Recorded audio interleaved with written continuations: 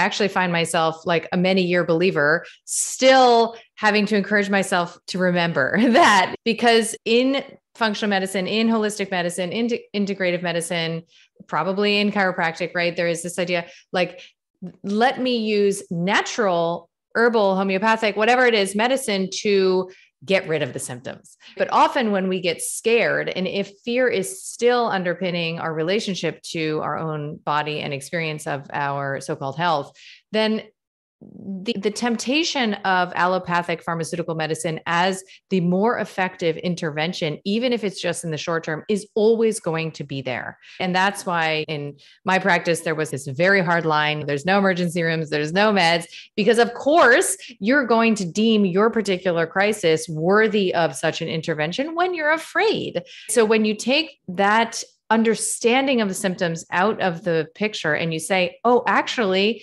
what we are experiencing as symptoms is the resolution. It's already underway. It's already underway. Now you can support your body in whatever way is necessary, and you can integrate that, or your shifting orientation towards the conflict in a way that is now brought to your awareness. I don't know another framework or another model that offers that much of a get out of jail card as GNM.